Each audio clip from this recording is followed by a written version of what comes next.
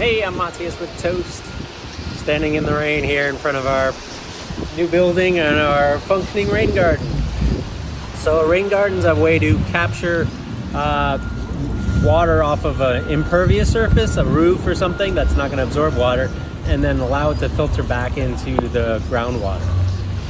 We just put the trees in. You can see they're just starting to leaf out, and in the next couple weeks we'll fill out with all of plants and grasses and stuff.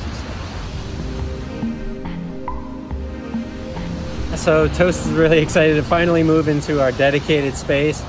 This is a building for Toast, but it's also a maker community artist space. So the upstairs is filled with other makers and artists. We've got photographers and upholsterers and candle makers.